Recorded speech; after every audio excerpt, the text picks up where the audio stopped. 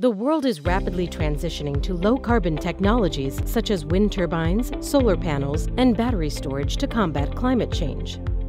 But these technologies require large amounts of metals and minerals that must be mined. One 3-megawatt wind turbine needs 4.7 tons of copper alone. Solar PV cells also need many critical minerals and even precious metals such as silver. All this renewable energy needs to be stored somewhere, and lithium-ion batteries, which are used in electric vehicles and home battery packs, also need many minerals. Renewable energy technologies require enormous amounts of different minerals, from nickel to cobalt. By 2050, this demand will skyrocket. Sustainable and reliable production must keep up. This leaves the world with a problem to solve, but also an opportunity.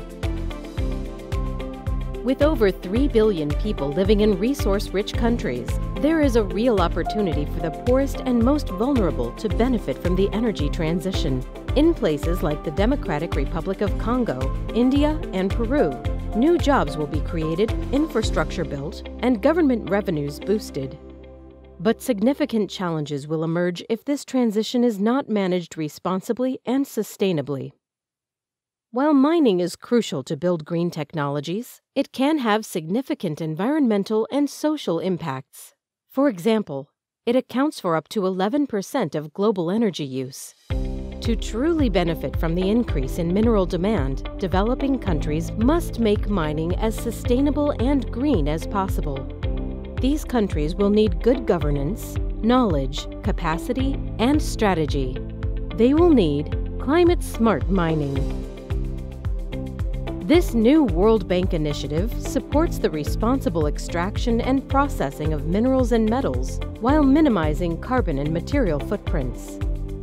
The World Bank and its partners are implementing climate-smart mining to ensure minerals are mined in a sustainable way that benefits people and the planet.